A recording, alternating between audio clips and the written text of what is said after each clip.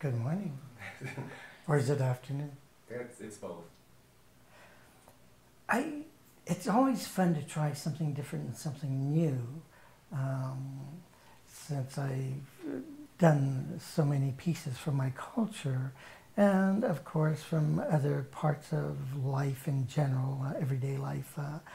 And this is such a well-known subject and a piece that I had never thought I would do, because in a way the complexity of it, when you make a sculpture and you make one figure, then you're dealing with that one figure and what he's thinking, and you give him a life and whatever else.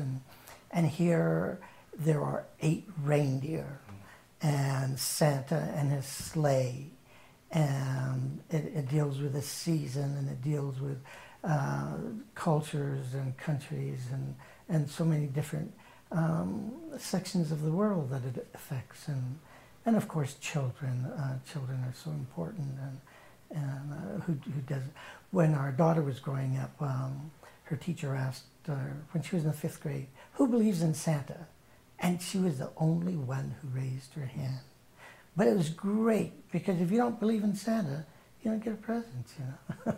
Right. So, and today they're in their early 30s, and they still get a present from Santa. So, as long as you believe in Santa, you're in good shape.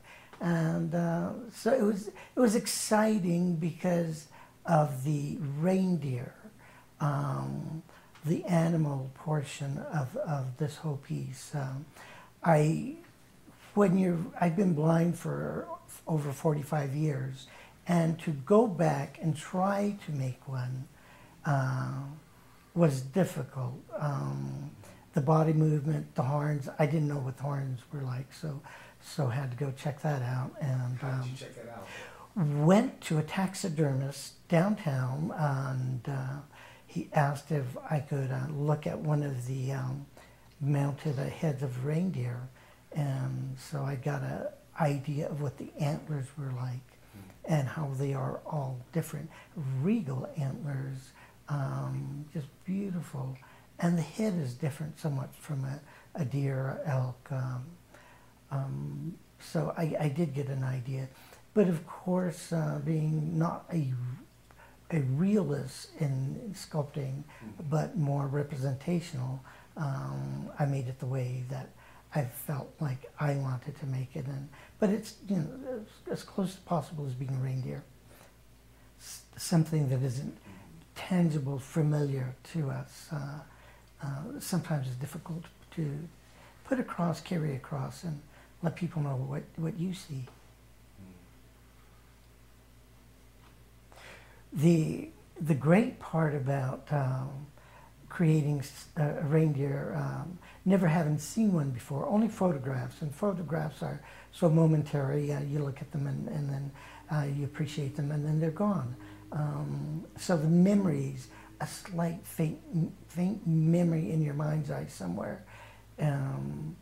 But having hunted a great deal in my youth with my older brother, I became very familiar with the anatomy of elk and deer, and so that carries over into the movements of a reindeer. And so they move the same way. Their bodies are somewhat similar, so that helps a great deal. And going to a taxidermist and looking at the antlers and seeing what they look like and how they can vary.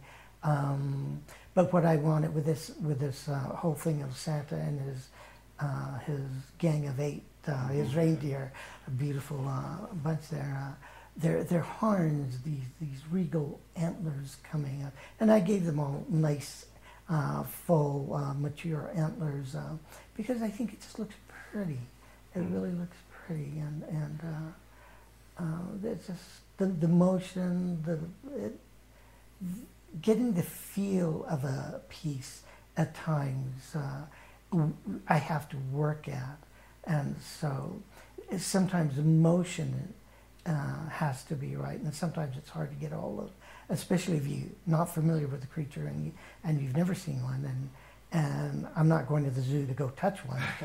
But so going to the taxidermy was as close as I could get to one, which helped an enormous amount to be able to sit down and then try to recall what I felt for those few hours.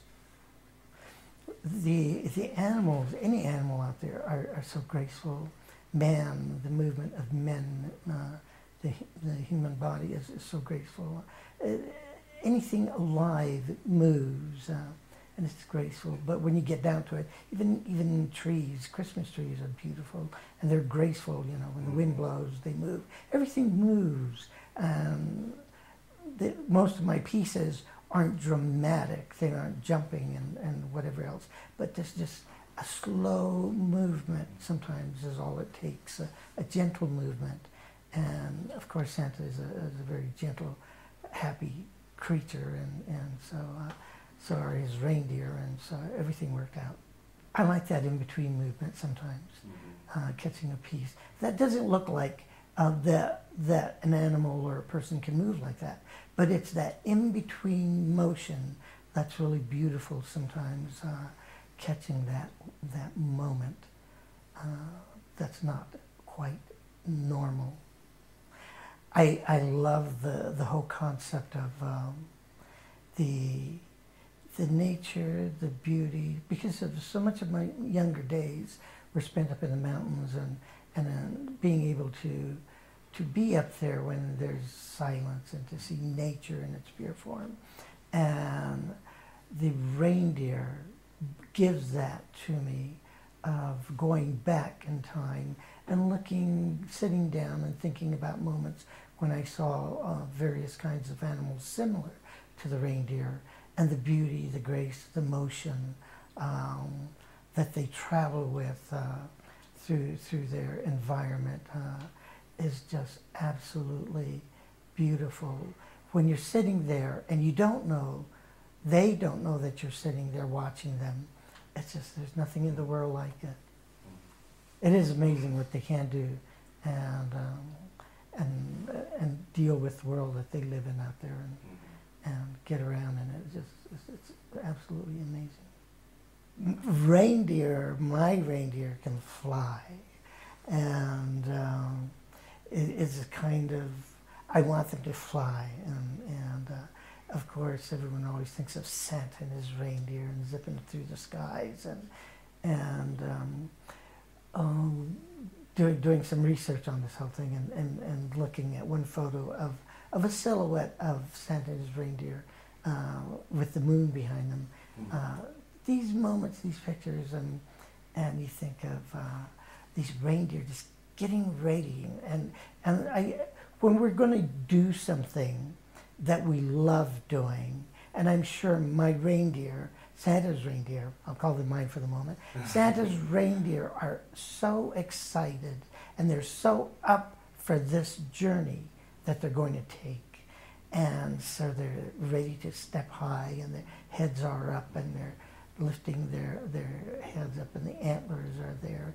There's something regal about the whole thing of, yes, you know, let's go, and cover the whole world, and make people, the kids happy, you know. It's just exciting. They're charged with a pretty cool mission. Yeah. Yeah. All in separate pieces, because the reindeers, one sculpture, all 8 of them, we'll call them one section of it, and Santa's another, and the sleigh is another. So they're all very separate. And so in creating them, thinking about proportions and all of that, and so first the reindeer I had to come up with, and deciding on the size that I wanted to make, because if you make them too big, you're going to cover the entire length of the floor if there are 4 reindeer, one behind the other, so they have to be a certain size. That can be moved around. And so I had to think about little things, big things like that, I guess. Also the work behind it, and being able to hold one in my hand and flip it around and move it around, and changing the movement of the legs, the ears, the head, the neck, and things like that. So within the legs, what I had to do in order to keep the figure up, the reindeer, the body, the head, was to put a very thin piece of wire in the wax. So the reindeer were made out of wax, and kind of wax called Victory Brown. And wax holds up very well to its own weight, and just a very thin piece of wire will help hold up this reindeer. So there's a little piece of wire going down through his legs and into the hooves and just up into the shoulder.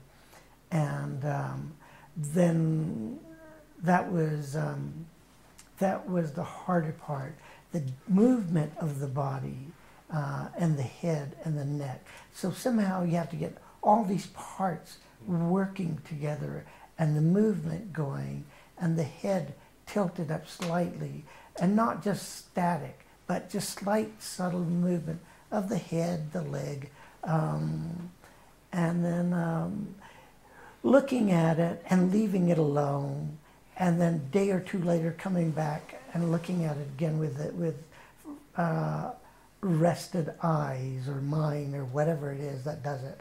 I'm not sure, but and then saying, oh, I need to fix that, you know, that's too big, that's too small, and going back and changing it.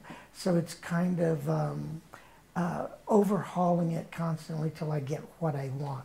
Sometimes it happens very easily, very quickly, and I get what I want. And other times it's kind of a struggle.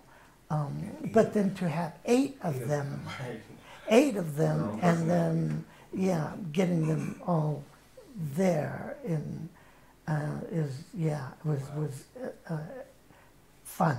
It was hard, but it was fun. But the thing about it is that as you make one and then another one and then make their antlers and see how they look side by side, and then you start getting this energy, this excitement building, so that after a while you can hardly wait to make the next one and the next one. And then when you're done with the reindeer, then there's of course the sleigh. And the sleigh was a difficult part because I don't know what a sleigh looks like. Many years ago I carved one out of wood for Lori for Christmas, and out of one piece of wood, and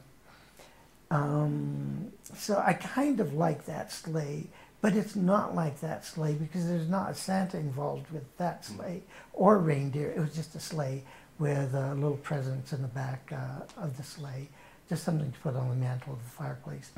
And so made a sleigh and didn't like it, so I tore it up. And then made another one, and it still didn't look right. So finally, on my third try, I finally worked it out so that it looks like possibly not a toboggan, not a sled, but a sleigh, and a place for Santa to sit, and for his bag of toys in the back, and the runners and all that. And then how do the reindeer pull this magical sleigh? They have to be connected. But when you look at a coach and the four horses that pull a coach, a wagon or whatever, how do they pull it? So there's a single tree in front of a wagon, and there's a tongue on some wagons, this long stick that goes out in front of the wagon bar that they're attached to the horses. But so here I created a single tree, and single tree is just a single bar that comes up in front of the sleigh, so that I could hook up the four reindeer on each side to the sleigh, to the front of the sleigh, and that way they're connected, because I would imagine they have to all be connected. Yeah. And I didn't want too much paraphernalia in there to make it too cluttered and just simple and just easy. Yeah, and then easy enough for Santa to get into. And then when I came to Santa, I did not want Santa sitting in the sleigh like he was ready to take off, grabbing his reins and on Vixen, and all that business. I had him walking up to the sleigh, and he's putting his hand on the seat, and he has his bag of toys over his back with his right arm, and he's getting ready to... That's the movement we were talking about. He's in between. Yeah. He's not in yet. He's not in yet. But he's getting ready. Right. And the reindeer are getting excited because, and their heads are slightly turned to the left, and Santa's on the left side of the reindeer, so that he's going to throw the toys in, and then they all hop in, and then off they go, you know, where nobody knows. Yeah. Right. I looked at some other sleighs, and a lot of sleighs that I looked at just didn't quite cut it, and so I guess I used my artistic license in creating the sleigh and all of that, and the rings, the reindeer, the works. So it's just my interpretation of this magical creature and his reindeer and his journey and his adventure and just the excitement, the energy. Yeah. I think it's love. Love is such a strong thing.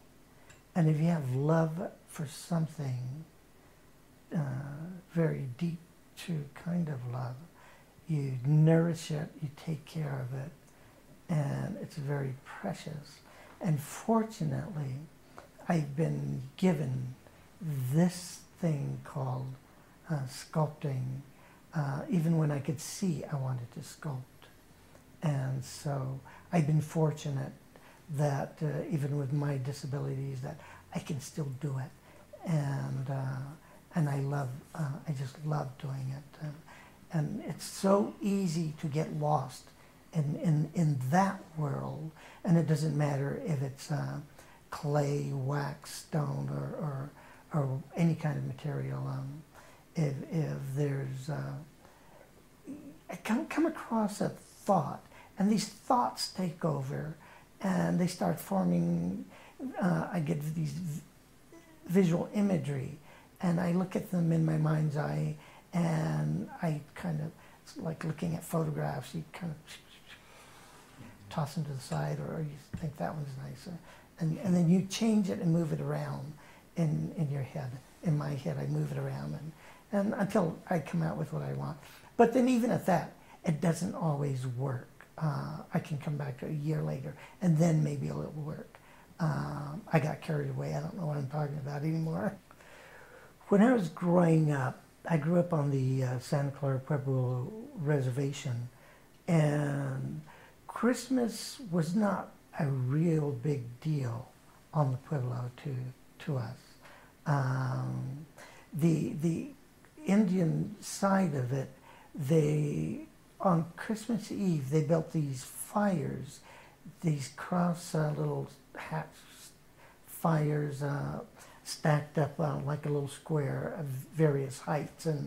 And I guess what it is bringing two cultures, two religions together, that of the Catholicism and or whatever Christian religion is, of Christ, the birth of Christ, and lighting a way for the Magi, and showing them where the Christ figure is, and Mary and all that, and Joseph. So these Indians will light these fires in the Pueblo all over, and you'll stand around and talk, and it's just kind of a very nice happening, a feeling, I guess, that is there. So that was incorporated into the Pueblo culture. But the most amazing one that I've ever seen is up in Taos. They'll take the saints out of the church and take them for a walk while it's light, and they come back. And they have enormous fires up there. And the Pueblo, Taos Pueblo is absolutely beautiful, and that it's multi-storied structures on either side of this central plaza, and there's stream running through it. And if there's snow on the ground and you see these fires and you see people standing around it, you can't help but feel good about life and what's happening. And if you're coming into the Pueblo, and the fires are already going, you can see this massive black smoke coming up out of the center of the Pueblo, and it's just kind of images coming into my mind of those moments, and the wood that they used was they looked for pitchy wood because it would burn very well, and so there was just something beautiful about it. The next day there would be a dance.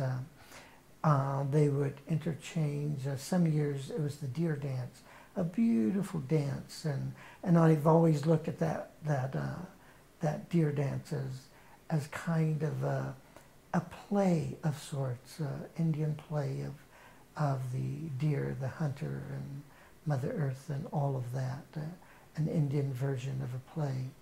And of course, the other pueblos have their own versions of the deer dance, and sometimes they do the corn dance in Taos, or in Santa Clara Pueblo, often they did what they call the Malinche, or the Montechina, which sounds very Hispanic sounding, and there is a great deal of Hispanic influence in those dances, and so these cultures over decades and perhaps centuries have just kind of amalgamated into a certain kind of dance connected to religion from both sides.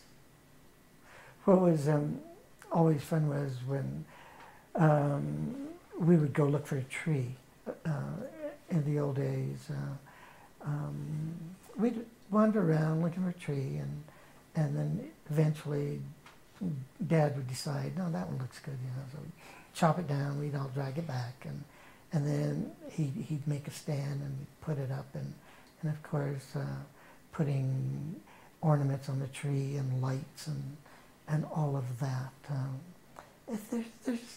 You can't help but get into the spirit, the feeling of something special happening. Maybe it's the beginning, a new beginning, or something that's going on. And hopefully it is a new beginning. Oh my goodness, there are probably so many.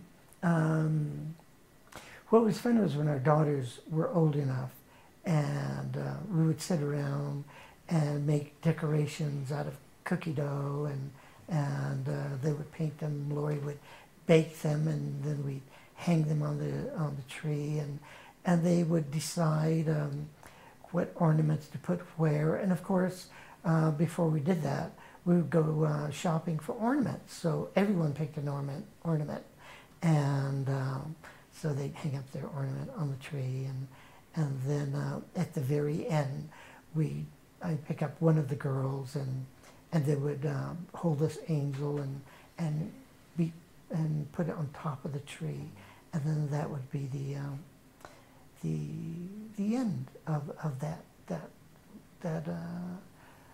celebration of decorating that beautiful tree. And then Lori sometimes at night, I remember once, I don't know where the girls were, maybe they were in college, but I was stringing popcorn, and we had never strung that popcorn before for Christmas. And she was reading to me a story, a book, and there's fire going to the fireplace, and there's just something very peaceful about that moment. And talking about books, Lori would read the girls the night before Christmas, every Christmas Eve, and then we'd send them to bed. And then I got to drink the eggnog and eat the cookies. So, yeah, so that was great. If you don't believe in Santa, then you're missing out. Because Santa is happy, he's giving, in energy, in just the season. And we have to believe in Santa, because as long as we're children and we have that little bit of a child in us, and if we can still believe in Santa, then there's hope, and there's always something to look forward to. Unfortunately, I got toys. I got toys in my stocking, and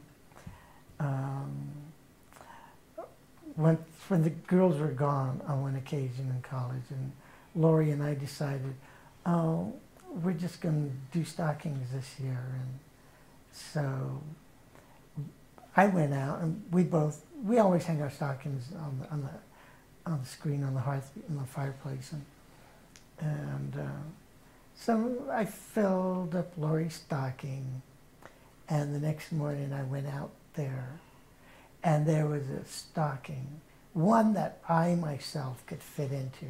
She had taken advantage of our deal of just doing stockings, and there was this massive stocking laying there with all these big boxes in it, and I couldn't believe she did that to me. Oh my goodness. Oh, too many. I guess the best gift was, I guess, my wife, our kids. You know, I don't know if Santa brought them. Maybe he plays the stork as well, and maybe he plays Cupid as well. I don't know. But I guess that's the greatest gift of all is my family. And that's what I think it's all about, is Santa and just life and family and enjoying it, seeing it, living it. Not always easy, but for the most part, you can't beat it. Oh, I want us to all love each other, and sometimes it's not so easy. And not only in this country, in this town, in any home, but people where we're just so similar, and we just look at our differences. But if we could look at more of our similarities and reach out and know that that other person feels and wants to live the same way that you do. And so I want people to be connected in a more giving manner of sharing life.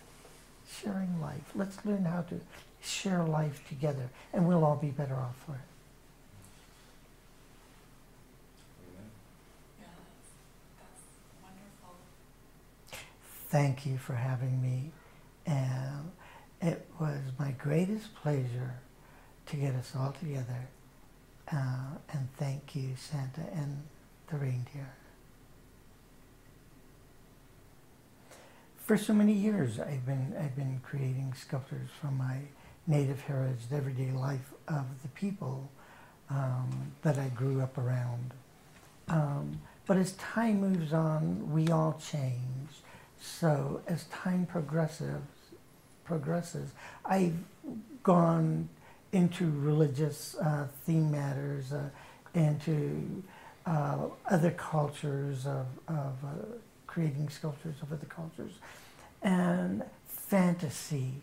There's a whole world of fantasy, and that I've kind of gone into a little bit, but this is the ultimate fantasy of so many people, because it's an annual thing, and because it's so magical and wonderful, and everyone gets into it. You drive down the streets in the winter, and you see lights. You see Santas everywhere. You feel like ho ho ho, and I believe, and so now I wanted. One day I woke up and I thought, Santa, just that all it was one word, Santa and his reindeer.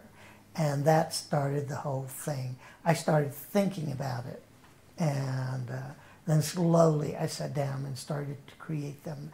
But it's a whole different area that I I've never been to, and so it's different, it's new, it's exciting, and it's always time. I guess time came. It just somehow controls things, and it lets you know within your soul of the time is right to make Santa, and that's what happened. So that's what I'm doing.